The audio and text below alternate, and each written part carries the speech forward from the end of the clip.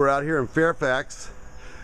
We've just put in a new TimberTech gray deck, and we utilize the undermount screw systems, so you don't see any screws in any of this composite deck boarding. Very, very nice. And as you see here, we use the new TimberTech black rail system, and we install that with the covers that actually have the low voltage lighting in it. Looks very, very nice. As you can see down here, this shot here, they've got the barbecue out here, and put this job together in about a week, 10 days. Got all the permits, got it all finalized out.